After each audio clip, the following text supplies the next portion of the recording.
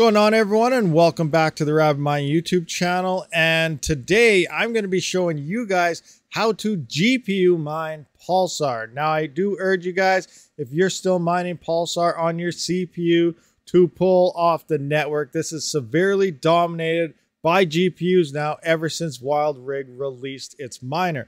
Now, if this helps you out in any way, be sure to hit that subscribe button, thumbs up, and bell notification to be notified for future videos, as well as help share this video across the internet so that we can help other miners out as well. Everything I do talk about in this video, I will have a link in the description, but I will not be able to paste the link in order to install this, the latest version anyway, into HiveOS, because YouTube just won't allow me to do it. I'm sorry, we had the same issue with T-Rex Miner in the past when they had the LHR unlocker. So I will have it pinned in the Pulsar chat in my Discord. But regardless, by the time you see this video, hopefully HiveOS has officially released the latest miner anyway. So continue on what I just said. We did have yesterday, HiveOS has updated to this latest miner that was the latest yesterday when we looked at the profitability. Now, as of this morning, there is another new miner which yet furthers the curve hash improvement of another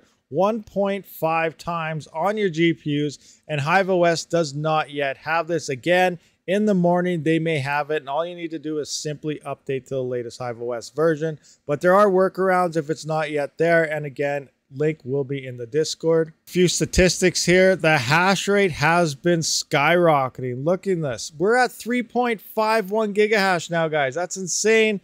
You know, depending on the price, I don't know what the rewards are really at right now, but obviously, the profitability is probably dropping. With that being said, this is also just another coin to keep in the back of your mind, just in case, you know, when Ethereum does drop and everyone floods the other coins and may forget about this. Remember, this one is still here, but who knows? It may still be profitable. A lot of testing still needs to be done. And if we head on over into Xbitron, this is the exchange here, and there's an USDT pairing. I believe there's also a BTC and whatnot. When I show you guys how to mine this, I will be utilizing Zergpool. A lot of you guys want to know how to get paid out in Bitcoin, so that's what we'll be showing you guys. Zergpool will mine Pulsar for you and then pay you out in Bitcoin. So we can see the current price is sitting at 0.005, so slightly above half a cent here. And we have seen some prices coming up. Some people said, thanks for pumping and dumping. I did not sell anything, guys. I still have all my coins. We're going to look at that later on.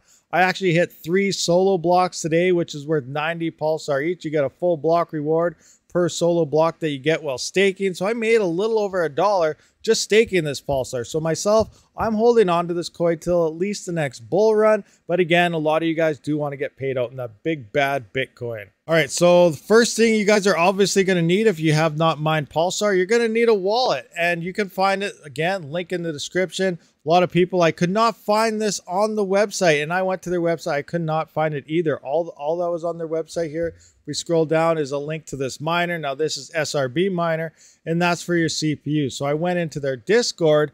Under the announcements, I just scrolled up until I found the latest version of their updated wallet, clicked on that link, and that brought me to here. So again, I will have this down in the description for you guys to click on, and here is where you get your Pulsar wallet. Here I am on my server PC with my capture card, locating my wallet where I do have it stored. And I just want to show you guys that I have all my Pulsar here. I didn't dump anything. I'm still holding all my coins. You can see I have a little more than yesterday as well, due to the fact from staking. And here are 3 staking rewards on Tuesday, which is the time of recording today.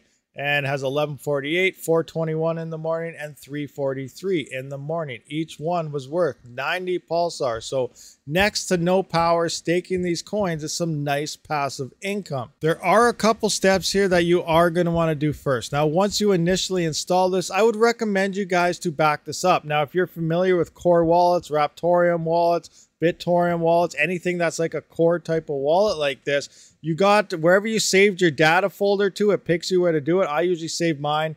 I make a constant one. I put everything in the same place on its own drive.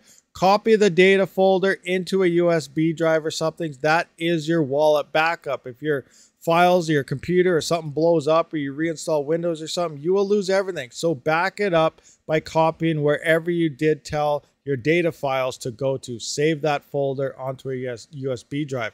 Now, in order to mine it, you're going to want to click on the receiving address here. You're probably downloading the blockchain. You can simply hit the hide button. That'll bring you to here. You want to select a label. And now I'm just going to go something like test video and label it whatever you want. It's not, oh, I'm on the wrong keyboard. Give me a second. Forgot I'm on the server PC. So now I'm going to go test video like so. I'm just going to hit enter.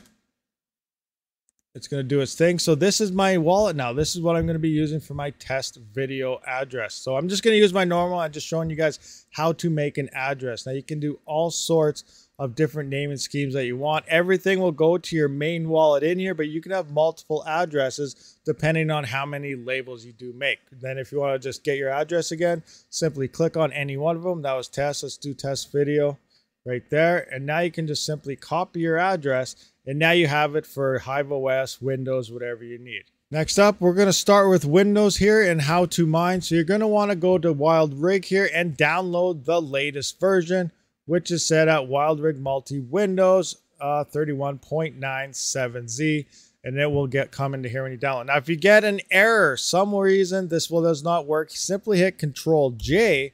That will bring it up to here, and then you can say, keep it. I trust this program. You're all good. Or as you can see, mine didn't do that, so I'm safe to go. But if you do run into an error where Windows doesn't want you to download, or it says it's bad or something, just hover over it and hit Control J. Once you do extract that, then you're going to simply come into it. And I do see it has a start Pulsar. So there is a Pulsar bat file already built into it. So we're going to right click on that, edit that, and that will bring us to our config. So now we got to go to Zergpool and find all the parameters we need to mine on Zergpool. Now remember, this tutorial to mine is to get paid out in Bitcoin. So you're going to need your Bitcoin wallet address. Now, you did get the Pulsar wallet earlier. That is if you wanted to hold and stake Pulsar. Now, again, we're going to be getting paid out in Bitcoin. So I'm going to need my Bitcoin address. Actually, I don't need that yet. So we're going to select our region. We're here on Zergpool. I'm North American. Algo, we're going to need curve hash. So I'm going to put CU and find curve hash somewhere here. See, where are you? Curve hash right there. So find curve hash, payout currency. We're going to pick Bitcoin, BTC. And then we're going to pick what we're going to mine. We're going to mine Pulsar, which is PLSR. Now, if you were to select Curve, I don't know if there's any other coins running Curve hash right now, but if there were other Curve hash coins, it would mine all the Curve hash algorithm and just pretty much switch between the most profitable coin. Anyway, so we're here. So now, do you want a regular, solo, or party? Party mode is a bunch of you friends can get together and mine together like a solo party. Solo would be, obviously, we're solo mining. And then just regular mining to the pool, which is what we're going to do now. So we can see all the parameters we need at this point. Here's the stratum we got to copy in. Our Bitcoin address, we're just going to put into the miner later on. And then this is our password. We do have to set up our password like this within Zergpool, or it will not work. So I pulled up the WildRig command again, the start bat file. I do have a document with all my crypto addresses in it. So it's really easy for me to just find my addresses, my wallets, and everything. So I'm going to scroll down. I'm going to find BTC. I'm just going to select my Bitcoin wallet right here. So I'm going to copy that, minimize it, and then just simply put it down right here. User is in WildRig, your address. So I got that in. Now we're going to need the stratum. So I'm copying the stratum from Zergpool that we're going to need to mine to. Copy, open this back up, go to our not our addresses. We need to go to our actual pulsar.bat file. Now we're going to put in our stratum that we need right here. Copy that in there. And now we simply need our password. Copy this, pass X.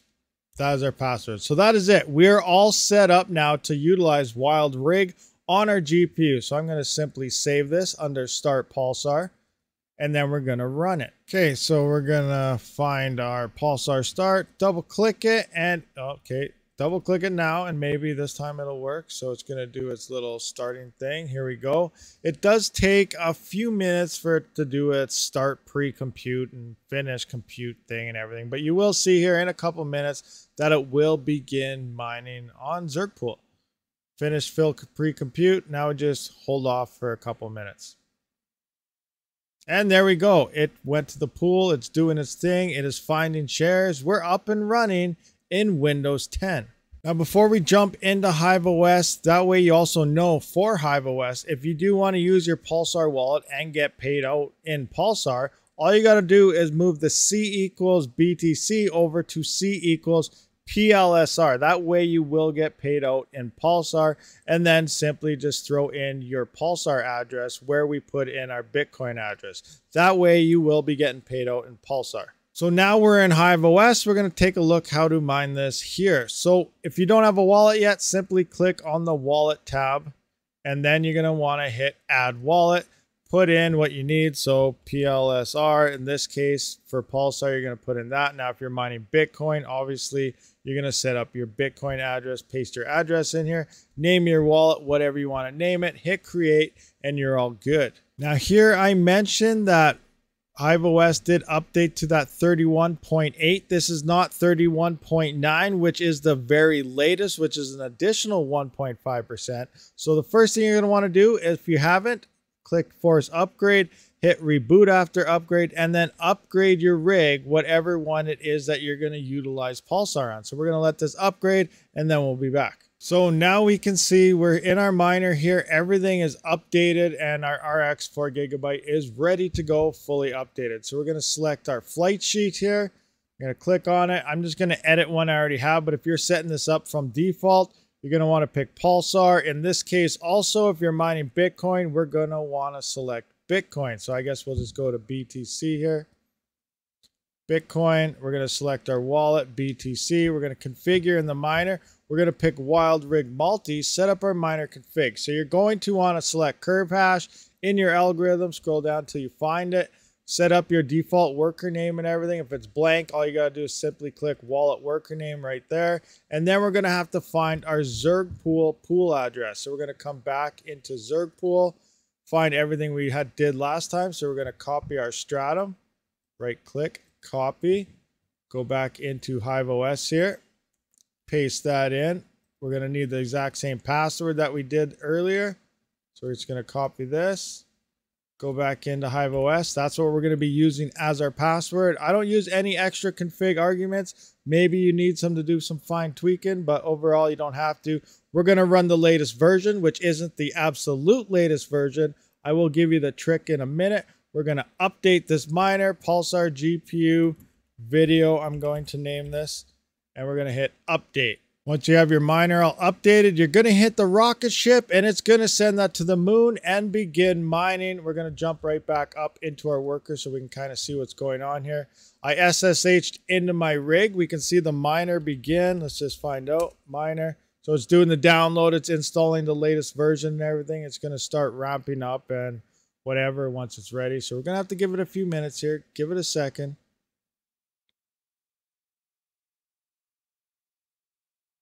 There you go. And now it's running. But you can see it's running 0.318. And now we want this to run 0.319. So next step here, we are going to come back into here. I want to open up the command prompt, which is the run command line. But now I'm going to go into my personal Discord, and I have it copied somewhere up here. Everyone's talking away, so I'm not sure where it was. So I'm just going to scroll up to where I put it. Where do we got it? Right here. So from the CD spot. So we're going to copy this. Copy. And I will have this in the Pulsar channel. So I'm just going to make sure it's copied. Go back into HiveOS. And now I'm just going to paste that in right here and run that. So now it's running that command. Once it does its thing, it should update the miner. So we're just actually going to wait here. Wait for this miner to shut down, and then it should engage. Remember, it's still going to say 31.8 here because HiveOS doesn't have it, but when it actually runs the miner, it should be 31.9. So we're just going to give it a minute. We may have to reboot it in the process, but we'll see what happens. So it's still mining away. It doesn't want to stop. It just loves mining curve hash Pulsar here. So we're going to actually have to tell it to stop. So we're going to click here. We're going to unset our flight sheet. And now I'm going to scroll down and try to find the flight sheet again. It is BTC right there. Video, yes. So we're going to engage that. Scroll back up, overview, and now we're going to hit miner again, and hopefully we're running the latest version now. So here we can see you can see it's saying 31.8, which is the latest HiveOS version, but it's yesterday's newest version.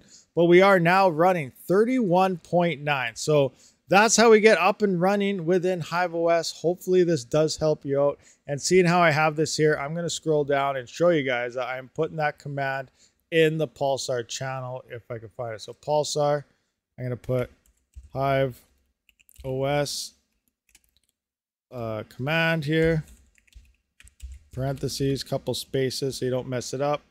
Put that in there, and then I'm just going to pin this into the channel. So pin message, yes, pin it. So now you come into the Pulsar channel in my Discord, click the pin messages, and it will pop up here. So you got to copy CD all the way down to the bottom, and that is the command. Now again, at the time of watching this video, HiveOS may already have this update implemented, but if not, this is what you are going to need to do to get the latest version going. But currently we're on Pulsar mining to Zerg pool. Actually, let's just double check to make sure we are in Zerg pool.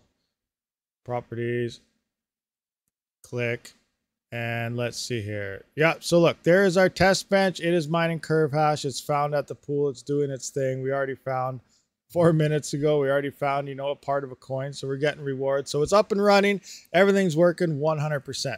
I just want to point out too, while we're here, I'm using my Ethereum settings and we're almost at 1 mega hash, 837.8 kilohash on an RX 580 4 gigabyte card. We are utilizing still only 75 watts at the wall. It's 96 watts on the meter minus the 22 watt software. So we're around 75 watts. So that's pretty insane and efficient. Again, you know, the next bull run of Pulsar pumps, this could be extremely profitable on our GPUs. Thank you for watching this video, everyone. Hopefully it did help you out, and be sure to share this video so that other people may benefit from this as well. Thanks for watching. I will see you on the next one.